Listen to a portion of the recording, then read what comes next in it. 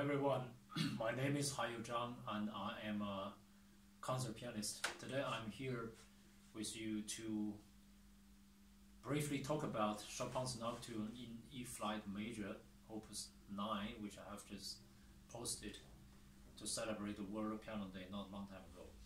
And this composition is one of the most known piece by Chopin, or generally in the Romantic piano repertoire.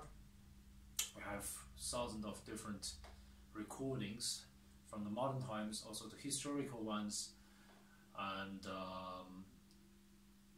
I'm very sure that also many kids are playing piano, or amateur pianists are trying this wonderful music by any time. So today I'm here to share with you kind of my couple of my personal opinion about the important facts, how to exercise and also think about this beautiful composition. So as you know, that Chopin has always put a lot of value on the left hand. Now I'm talking about, for example, this Nocturne is a very good example, and also in his piano sonata Opus 35, the famous funeral march, the middle part.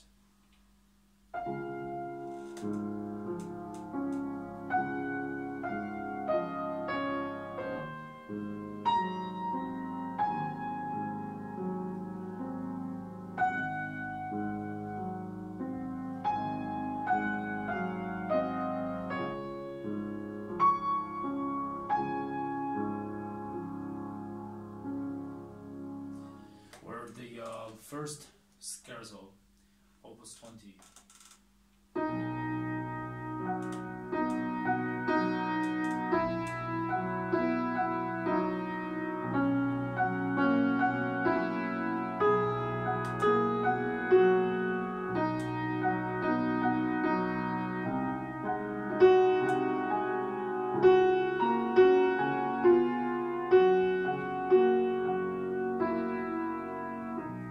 What I'm here talking about is about an absolute mental control at the left hand, that you know exactly where it goes. This is a very focused and a very concentrated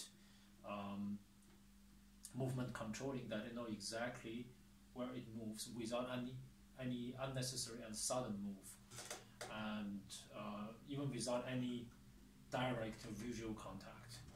So you know exactly, even by eyes closed, you know exactly what the harmony is and where it goes.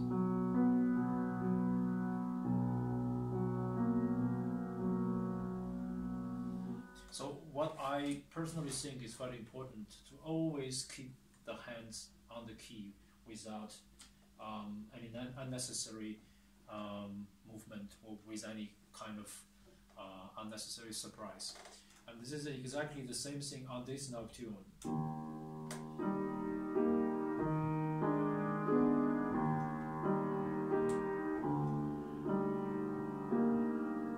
As you can hear it, Chopin already phrased a beautiful and perfect harmony and interval movement, just only by itself.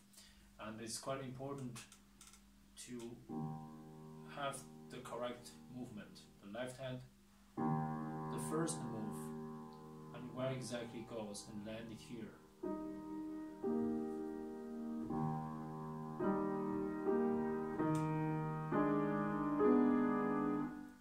It's a drop and then land.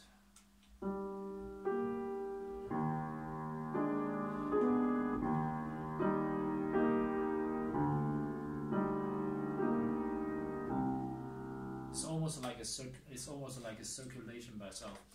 So all those kind of natural slurs are produced like this way, that you just know exactly where it should be. And the second thing is about the timing. How do we start the piece? For myself, I always imagine this Nocturne as a storytelling. That's a wonderful story to share and to talk about. And before we started to share those kind of stories, I think we need to have us emotionally and mentally very well prepared to get the concentration in a very focused state, and then to make the move, to be in touch, in connection with our instrument and the music texture. So the question is, how much and how long do we wait until the first note comes out?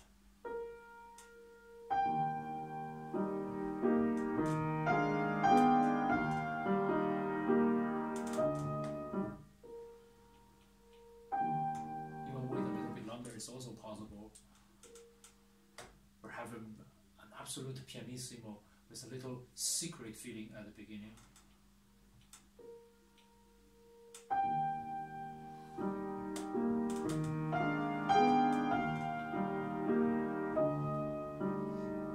The second type is different.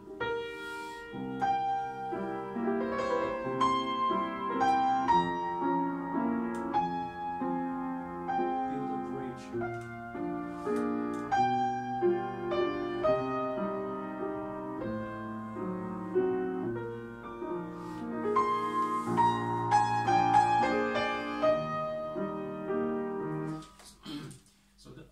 The third thing about the phrase, how do we phrase? Sometimes we phrase it with a 2 notes group and a 3 notes group, and sometimes even a longer.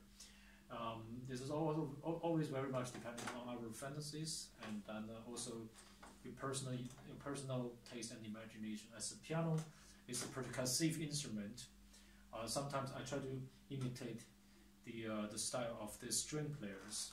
Sometimes how to hold a long note.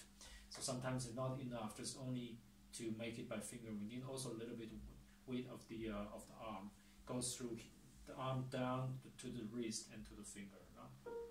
For example, this is a natural move.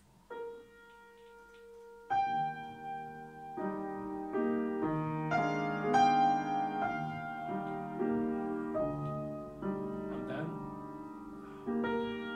with the void.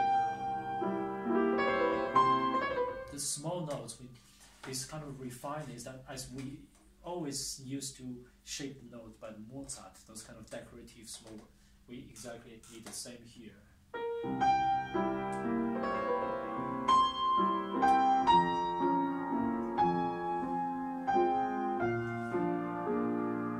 Take the arm.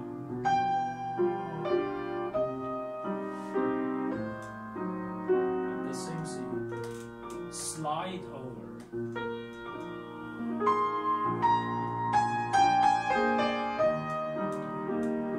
Continue.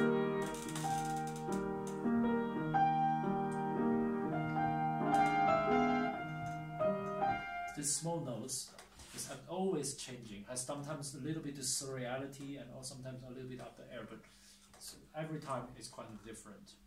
And another question of the technical writer, how to change sound color without losing too much time.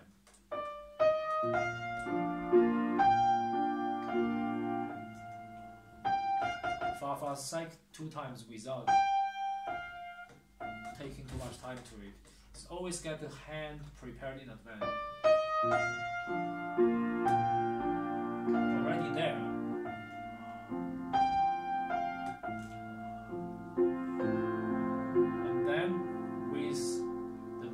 A little weight.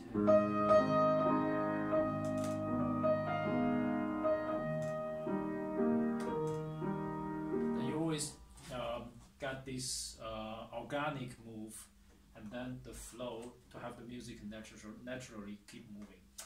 So this is exactly what I was talking about today. I think the important thing is the absolute control that by the left hand. You know exactly.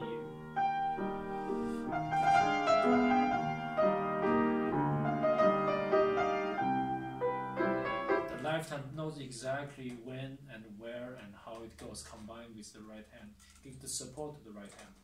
And for the right hand, and we need sometimes the good finger playing, but sometimes with the waist, with the wrist or even the arm weight to be supportive a little bit. And the timing is also the key to the to the atmosphere that we would like to approach.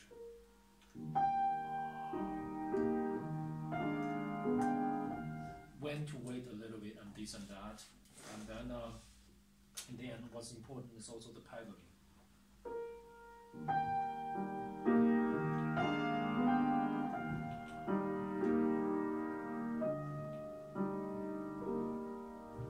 Sometimes we change half of it, and sometimes we change the third of it and a quarter. It has never a fixed model that we need to adjust ourselves from each bar to the other, and that's why this music is so lively and wonderful. Thank you very much for listening, and so next time we would like to share another composition, and then see you next time.